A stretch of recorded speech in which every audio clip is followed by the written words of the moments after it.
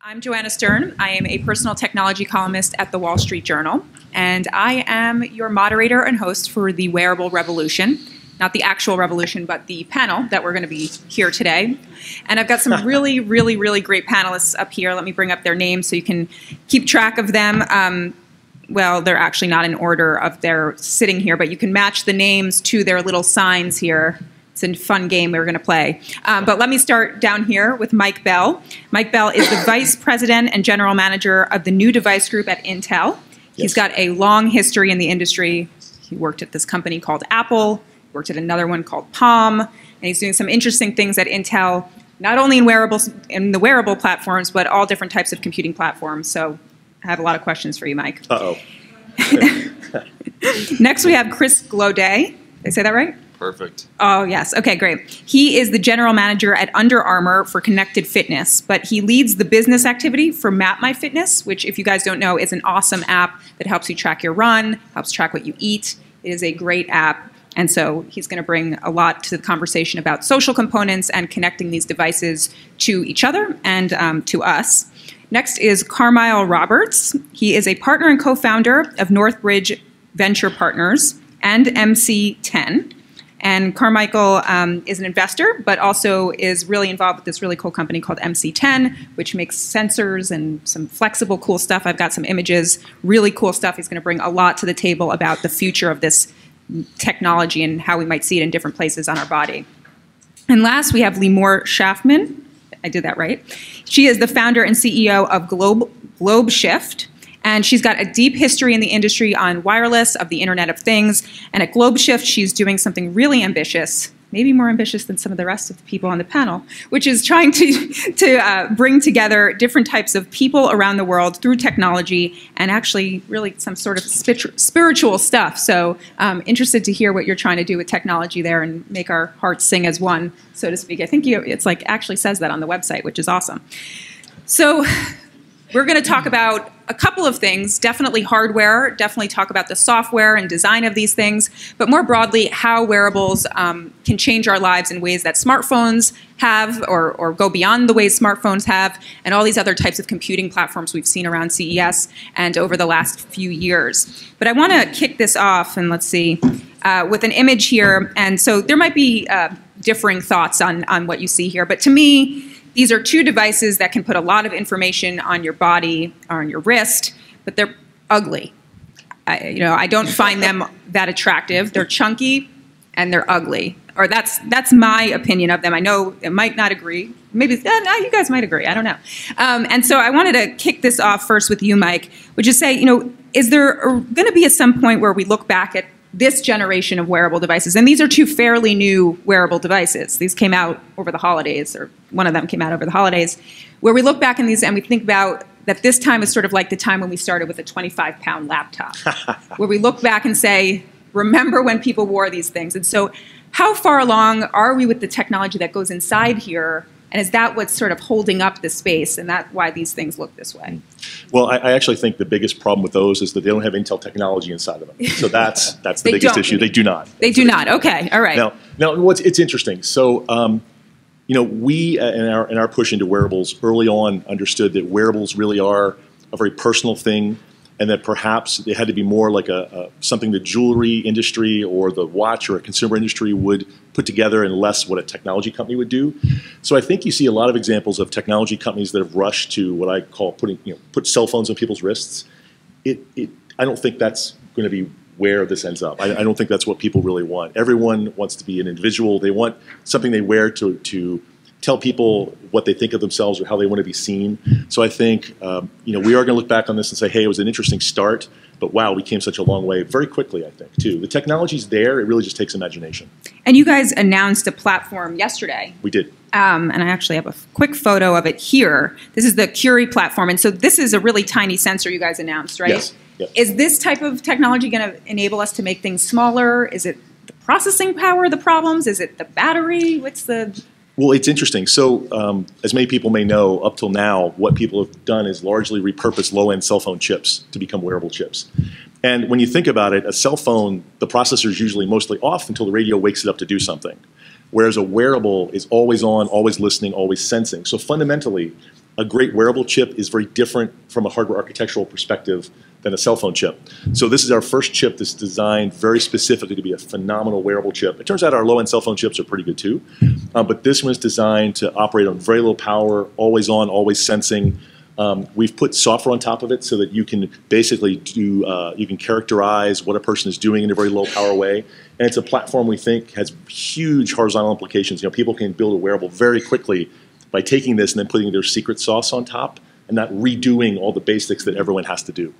And how long, when does this Curie come out? We've said second half of the year. Second half of the year. We'll come back to battery technology after, but oh no, I don't know how to use PowerPoint.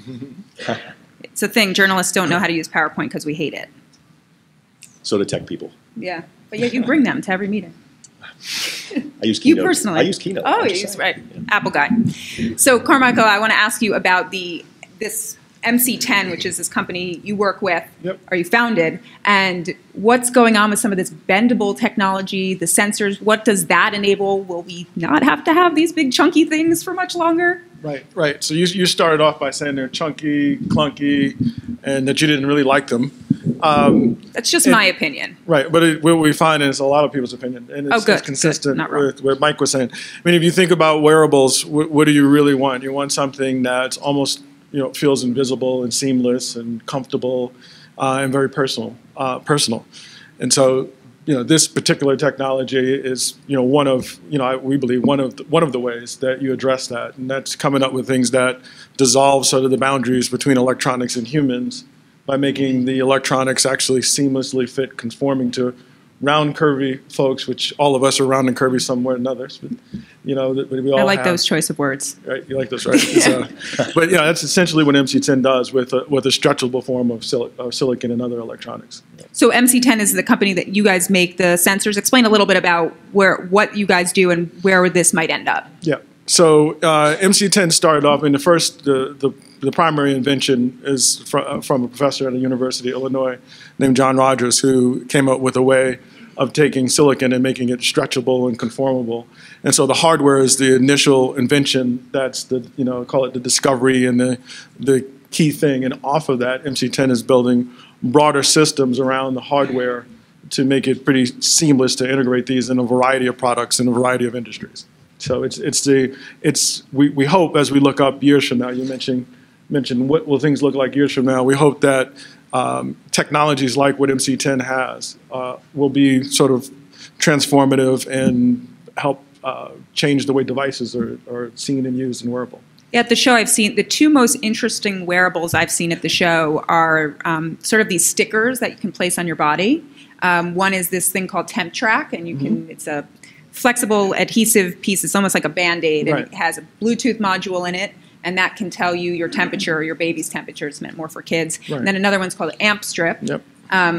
You guys, you're aware of these? You're So that's the general direction that we believe the industry is going in, right? It's literally, think about tattoos. If several people in the audience right now may have a variety of tattoos that you can see or you can't see right now, and certainly you don't even think about it. And that's closer to having a stamp or a sticker, if you want to call it, or a band, than something that's clunky. Yeah. Limor, I'm going to ask you about wearable clothes and the idea that these sensors can be built into our bodies. I mean, not into our bodies, into our clothes, but maybe one day into our bodies. And you can answer that question as well. When are we going to have sensors in our bodies? But what's your take on some of these clothing objects? And since you've been well-versed in this Internet of Things space, I mean, now it's sort of the Internet of our clothings. Right. You want to hop in and... Yeah, no, Limor, I would love to. Oh, good. Trying to get this to be a group conversation. So if you guys have anything to chime in about what your companies might be working on, and so I think that the clothing stuff is actually really interesting because I've been watching the space for a while and reporting on it also, and starting with just the basic stitching and everything. But what was really interesting, I was just actually at a M Health Summit in Santa Clara couple of weeks ago. And what was fascinating is what's happening now with the flexibility. So now they're having fabrics that DuPont is coming out, and also DuPont is actually coming out with inks that they're flexible, they're stretchable, and they're washable. So now we're actually going to be able to become fashionable in what we're doing. And, you know, my family was in the fashion business. I was just talking about my dad was in Federated Department Stores in the retail. And so, you know, I've grown up, I've been waiting forever for these things to actually look good, feel good, and also be able to be durable. And at the same time, really capture, I don't know, what kind of information do we want? And I think one of the things that I know we're going to talk about data probably is that it's not necessarily just capturing my heartbeat or where I am and how healthy I am, but can it cause some activity to be happening at the same time?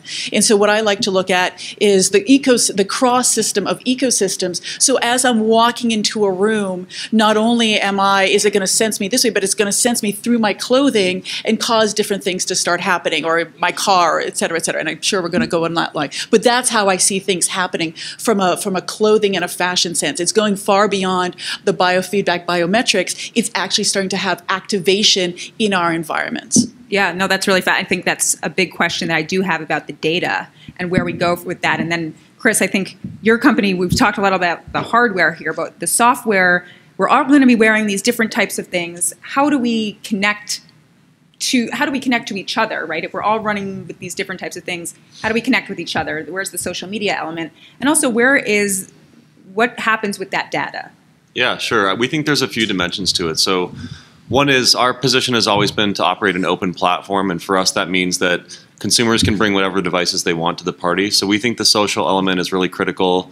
We think that I might be using one type of wearable, one type of tracker. My mom might be using something else. My coworkers might be using something else. But we should all be able to collaborate, compete, and engage on a neutral playing field regardless of what device we choose. So we spend a lot of time and energy pushing for standards and integrating as many devices as we can into the platform. From a motivational perspective, we also think that there is an experience that the consumer needs to have relative to their data that goes beyond what any of us are doing today. So we feel like the last 5 or 10 years has been about data collection, and data collection is hard, and it still is very hard, but it's becoming more mature. We think about going beyond the bar graph, though. So a lot of applications, a lot of experiences are built around graphing your data over some time period, and that's interesting, especially for the early adopters. But we think for real behavior change to happen, the onus is on us now, all of us, to understand how to contextualize that data, how to build a story around it, how to make it more motivating for the consumer through insights that go beyond just presenting the data back to the user in different graphs. Yeah, I think that's interesting because there's now a lot of stats that a lot of people have bought these fitness devices. They've bought the Fitbits, they've bought the Jawbones, but then all the analysts seem to be coming up with data that says people stop wearing them or using them after 4 months or so. And to me, and I think there's a lot of also analysis going on that means people are they kind of find out what they're doing, and then they don't really need these things to find out because they probably are in the same routine. So the software hasn't gotten more advanced enough to do that.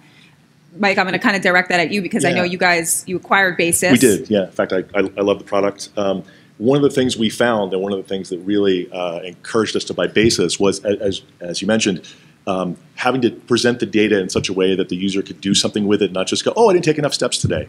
So Basis has this concept of habits where as you do more, you unlock these habits.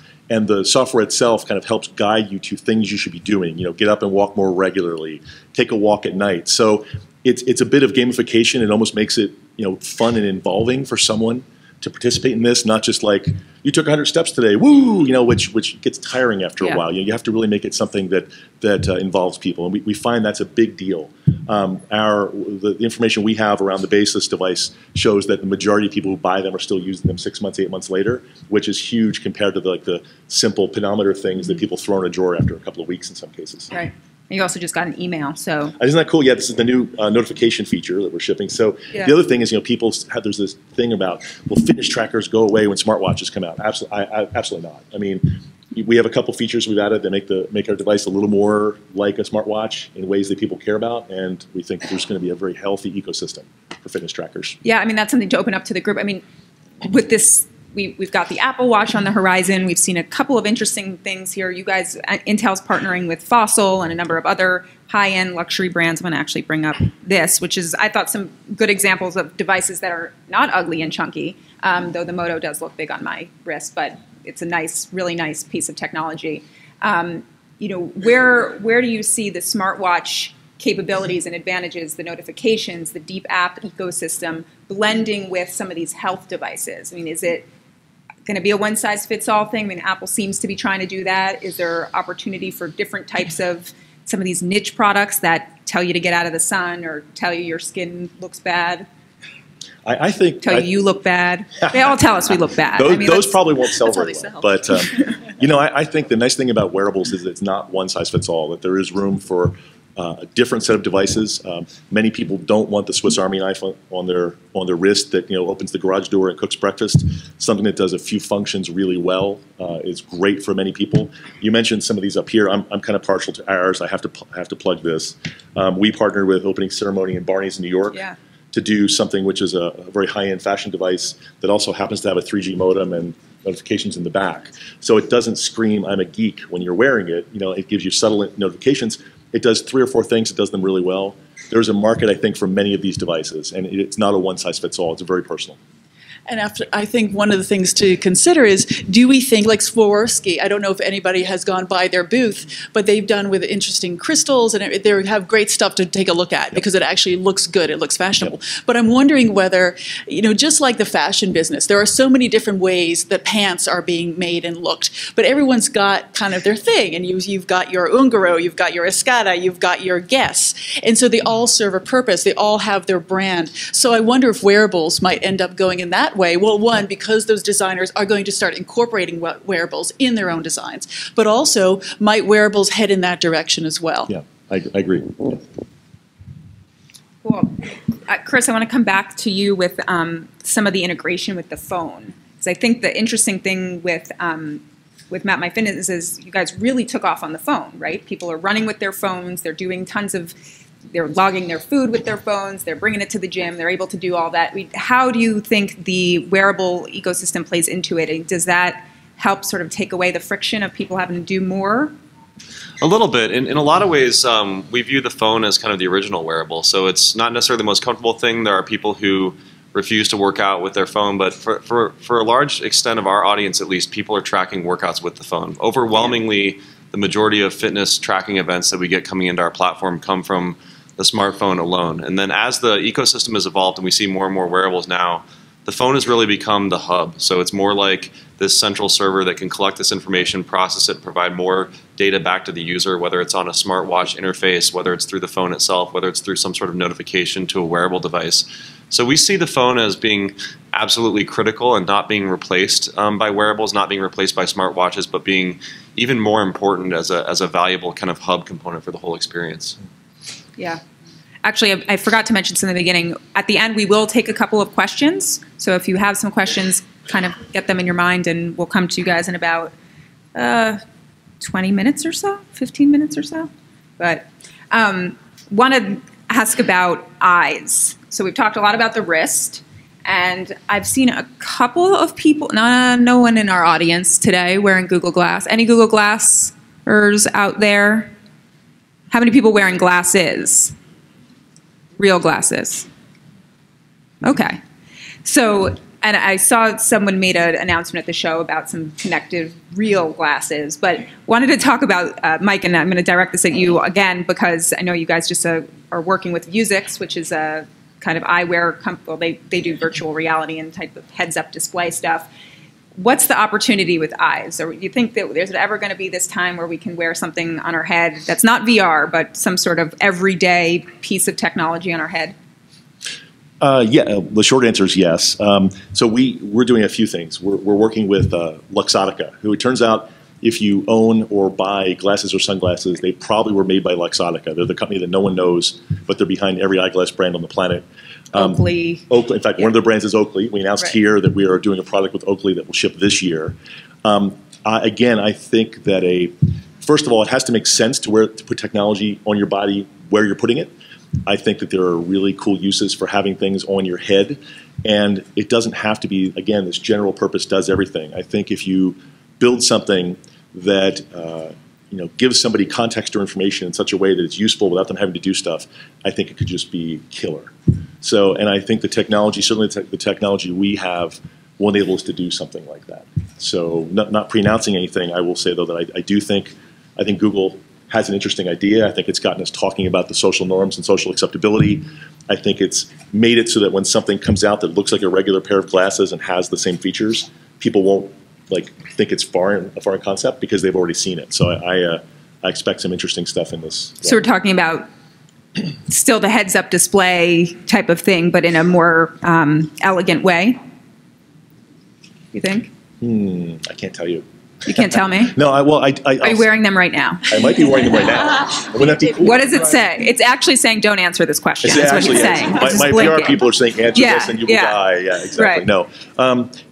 It's interesting. The way people have done it to now is put a little kind of display and a heavy prism assembly and things like that. Fundamentally, I don't think that is going to be whatever takes off. So I think there's some technologies coming that will let you have a very natural looking appearance and still have a display of information. Carmichael, anything to add on that, or Limor, on companies you know about that are doing some interesting things? Well, but I would, combine a couple of things that were said. I think Mike said, it's not as though there's not a lot of room for a lot of different types of products that do a lot of different things, and I completely agree with that. And the natural convention of how do you come up with something new and integrate it is to look at what exists. So the idea of putting in watches, the idea of looking at glasses and so forth, or even clothes. We talked about clothes a bit. Makes perfect sense. So I see a lot of, I'm in the business of not only creating companies, but also funding companies and ideas that come out. So I see all sorts of ideas where I bucket them into two categories. How do you take existing platforms that everyone in the audience are used to calling wearables, which is interesting. That's a name I was having a couple of conversations earlier. What does wearables really mean? Yeah, I hate that word. Right, and a lot of people hate that word. I was talking to actually one of my partners earlier today in the firm. He said the same thing. I hate that word, and we were struggling for a word to give you after we said we hate that word, but we don't have one for you, unfortunately. But there's that category of, and then there's the abstract of. If you really think about what you really want to do is hang a picture, it's not so much that you need nails or sticky tape, but you just want a picture on the wall. In other words, what we really want is sort of seamless way for interacting with the environment, getting information, and so forth. Then I look at ideas that come out that are completely off the charts in terms of conventional things, and they would. There are things in those categories that people look at. Very few. You can even walk around at CES, and you don't see. I would say you don't see a ton of that. You see a lot of watches. So you see a lot of the same sort of things with a slightly different twist, which is normal. But I think some of the most interesting ideas are ones that are completely unconventional and perhaps even far-fetched. Is that like the belty? It's the belt. Yeah. For those that you haven't followed some of the hype around a belt that is called the belty and will adjust itself when you have eaten too much and does some other tracking things. I mean, it's certainly different, like you're saying. Yeah, ideas that are completely different. So, and I think there's room for all. We'll see this in all categories. I think that there's a ton of opportunity for products, and that's one of the best things about this category. Competition is great, but there's so much room to grow in that. I think we're at the tip of the iceberg, so to speak. Yeah, of course. So one of the things, I happen to be in Washington, D.C., so of course surrounded by the military. So one of the things, and speaking to some people over there, is contact lenses. I know it's just a natural extension again, but contact lenses that have the capacity to offer augmented reality, and it's not too far from what we saw with one of the Mission Impossibles of blinking your eyes and you're snapping a photograph or something like that. And they're actually working with this technology. So we know that it's not going to be that far out from when we're going to start seeing it here, possibly at CES, and also available in the marketplace. So, I would just say that the imagination, there is no limit to the imagination of what's possible. And what I think is also really fascinating, and I'm hearing it a lot from the different speakers at this conference, is that the technology is here. And actually, I would really welcome to see what you all think about this. I think the technology is here. Now the question is, now what do we do with it? How do we make it, we've sort of proven that the watches are happening, we've proven that certain things are happening, but what are we going to do with it? How do we make it practical? How do we make it actually usable and functional for us? And what do we really want to see happen? Because we've proven it, so now what's next? And I think we're actually at a really interesting place because we can ask that what next question right now and start developing products accordingly. I think you're right on a lot of levels. I think also there are some places where the technology might not be ready. I think batteries is one place where I test a lot of these, and you have that trade-off. If you have that display, well, that means you're charging something once or usually once a day, sometimes every other day or something like that. But then if you don't have the display, actually the Basis does a really nice job because it doesn't have an LCD or has a monochrome display. So that's one area I think hopefully we see some improvement. I don't know if any of you guys want to comment on that. Well, it does get back to, you really have to figure out what the right features are for what you're trying to build. If you build a fitness watch, you have to charge every day, and you claim it tracks sleep. It's probably not going to work too well if it's on your charger and it's not on your wrist. Yeah. There are new display technologies. Being a little geeky, transflective displays. Sony has them in their watch. It turns out outside they're very readable. They're fantastic, but it doesn't have quite the color saturation that the bright ones do. But you get better battery life. I mean, it's something where people are trying all these different combinations, and part of it is what will the general public accept? Are people okay with the colors being a little more washed out, but having great readability and great battery life? And this is something we're going to see play out over the next year.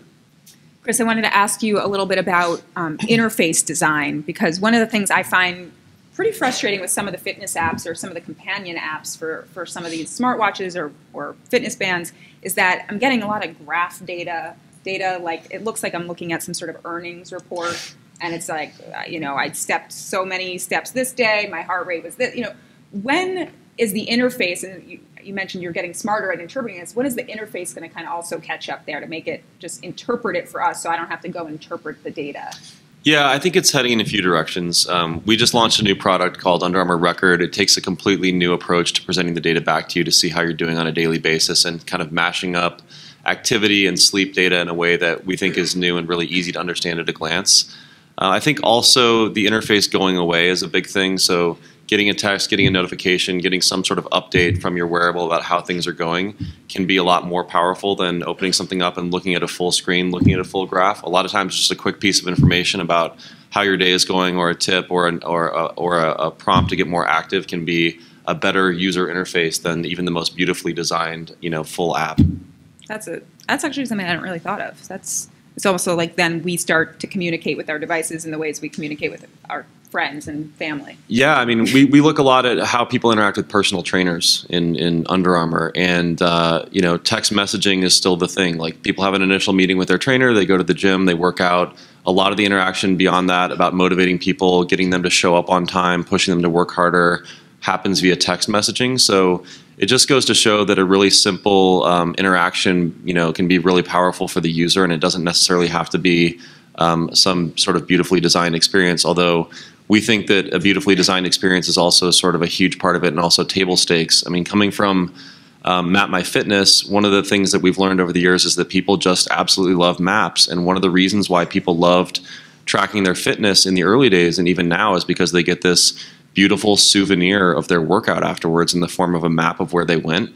And you can't underestimate the value of creating something beautiful and visual with respect to how it motivates people to get active. Yeah, it's such a good point. I love actually just seeing where I've been. Yeah. It's like you were there, but then you're like, oh yeah, I did do that. Yeah. Yeah. Yeah. Another area we haven't talked about is actually Bluetooth headsets. They used to be this sort of, I want to say that word on stage, uncool thing. Yeah, I shouldn't say that word on stage. And so the industry sort of looked at them in a pretty poor way. You still see some people talking on the phone with them, though we've got hands-free stuff in the car. Is there some really interesting future for things we can wear in our ears? I've actually been hearing this word hearables. Maybe that's the the wearables alternative, hearables? I definitely think so. I mean, for one thing, having a sensor on the head, getting back to the earlier conversation, gives you a lot more information, especially from a fitness perspective, about the position of the body, the motion of the body. So in fitness, as everyone knows, people are working out, people listen to music. It's a really natural fit. So we think that having sensors on the head, sensors in the ear is a huge part of that. And then providing audio feedback, back to the interface design question, actually, the audio feedback that we provide through our apps is one of the most engaging things that users talk about. It's one of the areas that we focus on. People want to get that feedback. And so combining all the data from sensors and wearables from a fitness perspective and piping that into advice, motivation, and things coming through the ears is really, really valuable. And then it makes me think of her, Yeah. And I mean, I would love Scarlett Johansson in my ear all day long, but yeah. Yeah, absolutely. We actually do something similar, if I can mention. So our partners, SMS Audio, people may know about this, have a heart rate monitor in the earphone itself. And the cool thing about this is instead of having Bluetooth, you have to pair and charge and all that stuff, you literally just plug it into the phone and it gets power off the phone itself. So you have your phone, you have Map My Fitness, OneKeeper, wherever you use, you put this in and suddenly you get sound and you get some biometric information without having to learn something new. And so I think that the sensor on your head, because of the unique place, as you mentioned, is a really great place to get some of this kind of information. And there's also great technology coming out for impaired hearers. Yeah. So that and I think there's one device here, I'm so sorry, I don't remember the name, but it's an earplug and you put it, and it sort of senses the vibrations and it translates it. And then I've also tested a hat that it was capturing the vibrations that you caught on the skull and it fed it into your ears. And as a result, you could actually hear. It was astonishing. And so I think there are some really interesting technologies that can help people who are impaired in different ways also. I want to take the last 10 minutes to ask a question and have you all respond to it. And it's that, with the smartphone, it changed so much, right? And there wasn't one single app that really changed the world, I think. It was so many different things, and it was the ability that we could have this in our pocket. And I won't really expand on what was so revolutionary about the smartphone, but what with wearables, and I'm saying the term again, I hate it, but what with smartwatches or fitness trackers or any of these devices we've talked about, hearables or beltables, or what do you think is the killer feature or service that's going to change someone's world, and why would they want to wear it? It's a tough question, but really I'm just trying to get out, what is it that we get out of this? And people ask me, well, why would I wear that smartwatch? Why would I wear that fitness band? What does it do for me? So I in my columns, I try to explain or evaluate products. I'm well, this is what it did for me. And they do some interesting things now, but I'm wondering, where does it go? What is it going to do for me? Okay. We'll start down there. Okay. And we don't have to go in order if it takes others time to think. So I think I'll go back to what I said initially, and that is that I'm very interested in how things are going to affect my environment.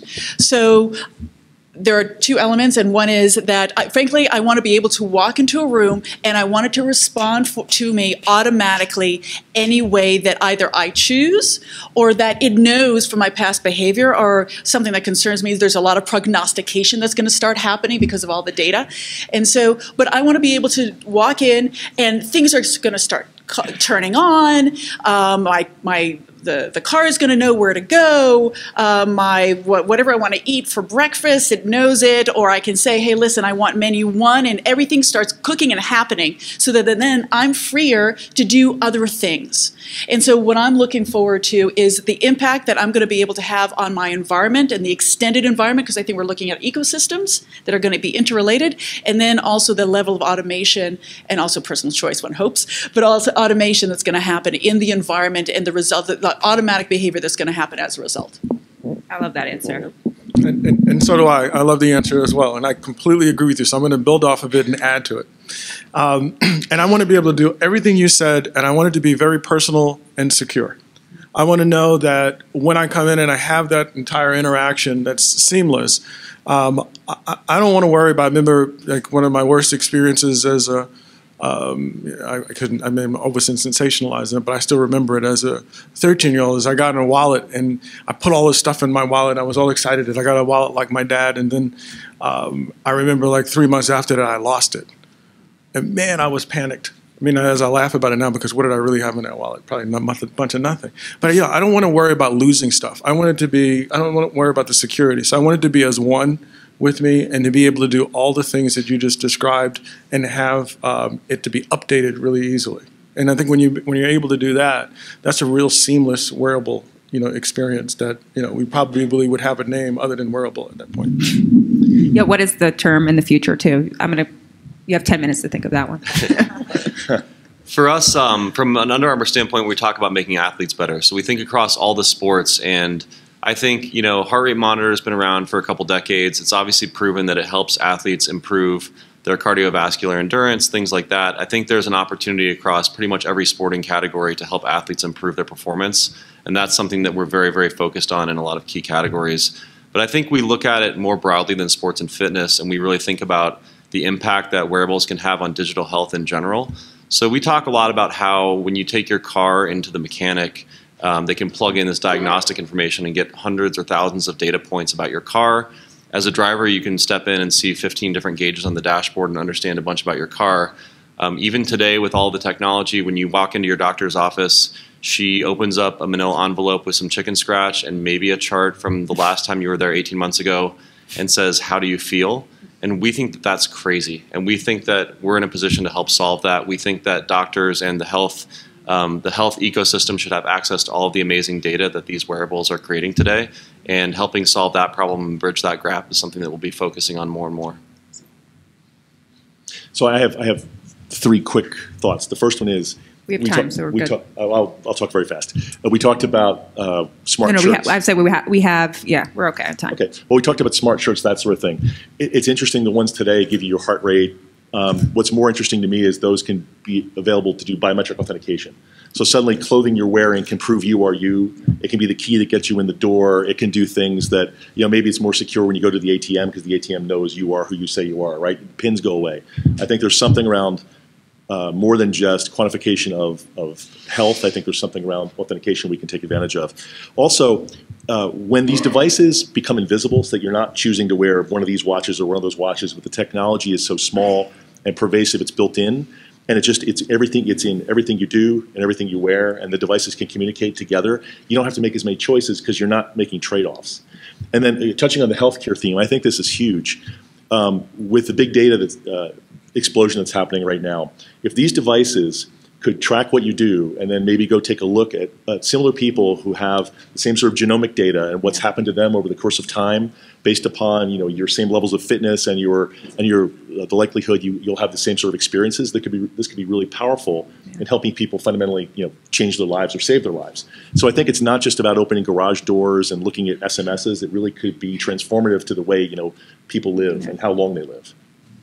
Great. Those are some amazing answers. And now I'm actually, again, excited about this category. Even though we started when we talked about these, I think it kind of comes full circle about where we're going. And they're not going to continue to be so chunky and ugly. So I want to open this up. We've got a couple of, we've got some time for some questions. If you have questions, I'll call on you, stand up, and I'll try and repeat your question to our panelists. So we've got one back there, the lady in the last row.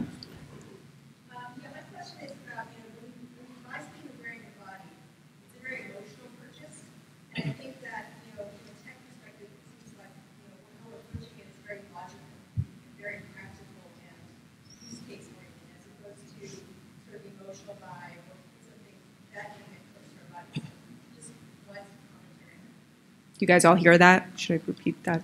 Yeah. All right, great. Yeah. Anyone got a thought on that? Well, if you don't mind me jumping in real quick, what I'll say is I agree. I think that's why you have some devices that look like that. Our approach has been, we've partnered with the CFDA, the Council of Fashion Designers of America. We've partnered with people like Barney's New York, Opening Ceremony, Fossil, because they understand what people want to wear. And we're not trying to figure out how to make tech wearable. We're trying to figure out how to make really cool wearable things technologically enabled. And it's very much a flipping it on its ear kind of approach. It's also a lot harder than simply saying, well, we have a screen, let's tape it to your wrist. So I think that for wearables to ever get the kind of volume we think is possible, it has to be more of that approach where you understand what people want to wear or are willing to wear, and then not just say, hey, here's what we can do with the technology. I would add that I think that's an excellent observation, and thank you, because I've admit that I've gotten wrapped up in the technology side of things. And I think, though, I would just say that let's have a little bit of patience, because it's what clothing came to us from these organic, we need to cover our bodies from Adam and Eve, you know. The technology wasn't there. That was a technology, in fact. Clothing was a technology.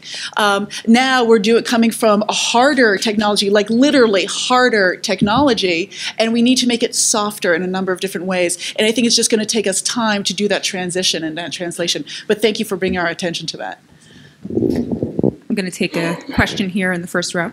What are the general thoughts about gamifiers using wearable tech to change behavior? Sorry, repeat the last part. To change behavior, just going to use the gamifiers that use your wearable tech to like help them to change their own behavior, cessation or We've done a ton of that from a fitness standpoint. So for a long time, one of the biggest impacts, one of the biggest motivators for our users are fitness challenges. And we have a platform where we bring brands in and let them engage or challenge our users to do different things. So right now we're doing one with American Family Insurance, where if you log workouts through the course of a given month and you get more active and you prove that through the workouts that you log, you can win an amazing prize package to come be a part of an Under Armour VIP experience on the campus and meet some athletes. And these types of programs, whether they involve a cash reward, some sort of recognition, or even just for bragging rights, are tremendously effective. We look at the population of people that engage in them before, during, and after they engage, and almost without fail, there's a huge uptick during the engagement period. But what's exciting is when you look at 30, 60, 90 days after the challenges have ended, a lot of times in those populations, there's meaningful behavior change in terms of them logging more fitness activities at least. And I love the question that you asked about the gaming. So I could tell you, like, it was probably about a couple of years ago, we started even at MC10 thinking about if you can put on things that are seamless anywhere on the body, why wouldn't you put on multiple devices on your hands, on your arms, on your legs? So who would really benefit from that? The gamers would be probably the first to have a true big interactive experience. And I think from that, you can imagine what would be learned that would cross back over to all the different areas. Even beyond, we talk a lot about fitness, which I think is huge and important, but there are so many other areas that would, when we think about wearables, that would benefit from things coming out of fitness, things coming out of things like gaming. And so just to put a vision on it, I would love to see, for example, MC10 to come up with devices that were part of a system that a gamer would use and wear, in addition to something like, say, an Oculus device that they have, which would give them an overall experience that they can interact literally with the person right next to them and have almost like a haptic experience and feeling things. And that would certainly be able to get translated out into other areas. It's a fun idea. Take the question over there. So when we move beyond the smartwatch and the technology is integrated into clothing, which brands do you think will own that space? The fashion apparel brands, the consumer electronic brands, or somebody new? Question on Under Armour. Do you want to? Yeah, it'll be Under Armour. Yeah. with Intel chips, hopefully. Yeah. And your flexible sensors. Right, and MC10 will be the Intel inside Under Armour, and Intel will become obsolete. Just kidding, kidding, Mike, bias. And stuff. That was not an answer to your offer question. an answer. I would say, you know what? I think that's who knows. I think it depends on, some of the questions of some of the things that were said earlier, which are really important that you were saying, Joanna, is there are costs associated, and there has to be a cost-benefit analysis to the adoption of these wearables within the fashion and within the clothing. So the question is, are these fashion houses going to choose to go that path or not? And in what way? And versus the technology companies and what they see as their path and their strategy. And frankly, they each have different strategies, and then where's the confluence point going to be? And you know what? I have no idea, but I think those are some of the issues that people are going to be considering. I'll chime in and say I hope it's the fashion companies, because I've been wearing a connected shirt to workout classes for the last 2 weeks. And I'm getting looks because they don't know that there's technology, but there's some big thing kind of on the side of my shirt. And so, people are wondering, like, what's going on? I'm hoping the fashion could kind of slim that out and make us look better. I do think the fashion brands understand this and would like to get into this space, But we all look at this technology and say, oh my God, another smartwatch. It turns out to do one of these devices really well is actually really difficult. So the fashion brands are hungry to learn how to build this stuff. And from our perspective, they understand the customer, they understand how to make stuff look good. So if we can help figure out how to technologically enable these folks, I think that's when we're going to see really cool stuff. Yeah, I agree. Let's see, we've got 5 minutes left, so I'm going to take the woman here in the second row. Then I'll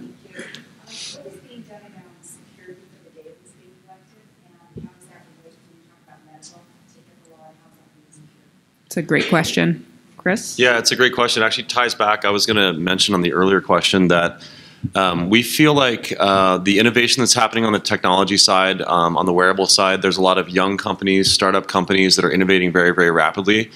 As we're seeing in 2014, and I think we'll see increasingly in 2015, consumer trust around what's happening with this data will become increasingly important. In the smartphone world, people are using apps on a daily basis and providing all sorts of data input to those apps and having no idea where it goes. It could be going to a server in some guy's closet.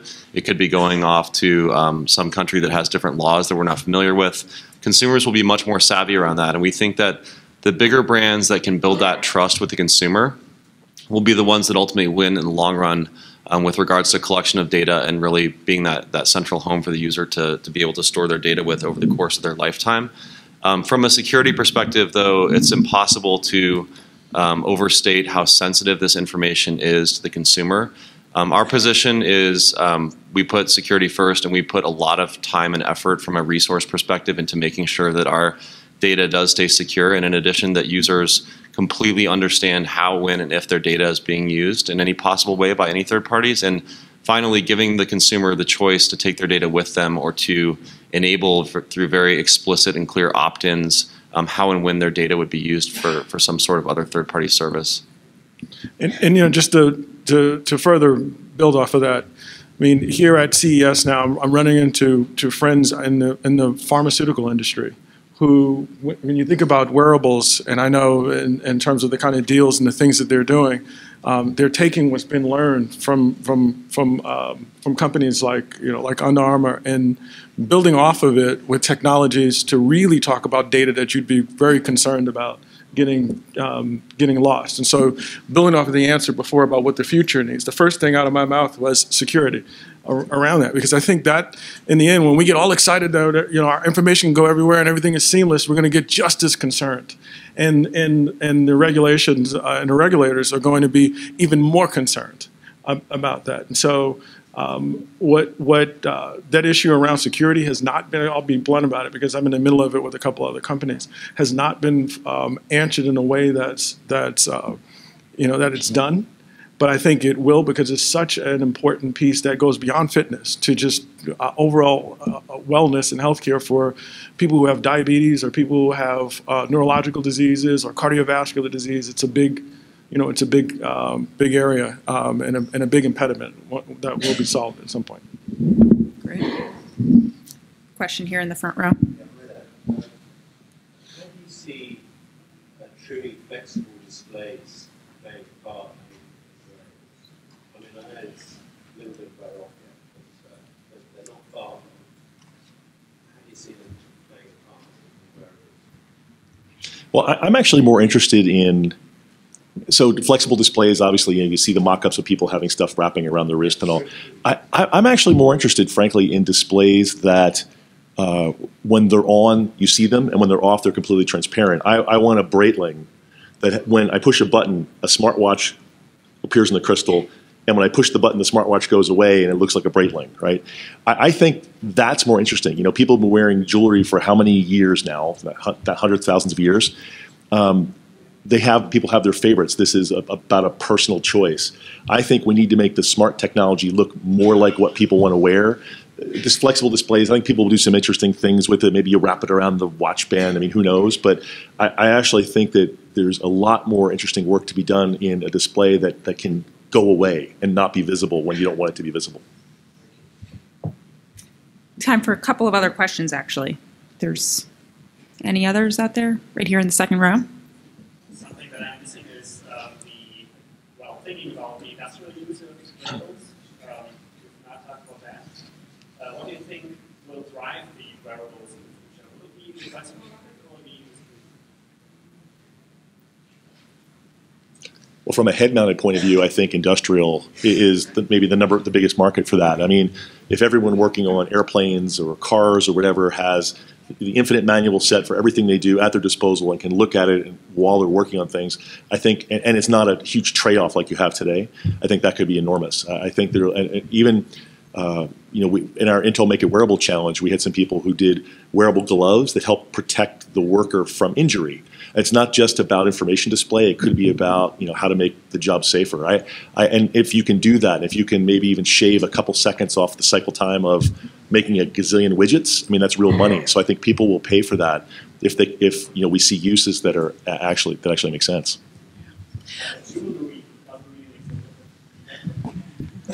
There's room for it all. Yeah. I think actually it was at the Intel booth that I saw there's a glove that one of the startups is making. Yep. That was great. And so it's just to help the manufacturing plant move that much faster. You know what, frankly, I think wearables have been part of industry for decades already. And so so it's a natural, it happens that we haven't been talking about it, but it's happening all the time. I just think it's a little bit less of maybe the design, it's very much more functionally oriented, but I think it's extremely active space.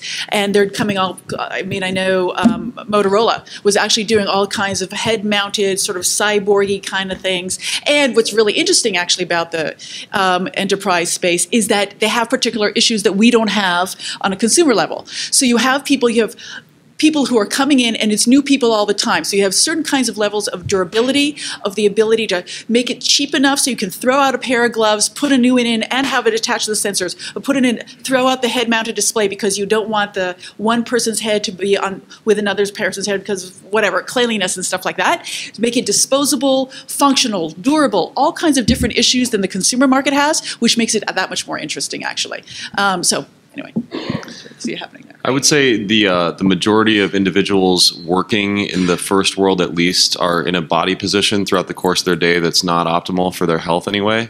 And there's a huge potential for wearables to help us get people to move their body, throughout the course of a day that's different than what they're doing today, which is frankly, causing a huge tax on people on a personal level and on the system in general by having people sitting around, most of the day.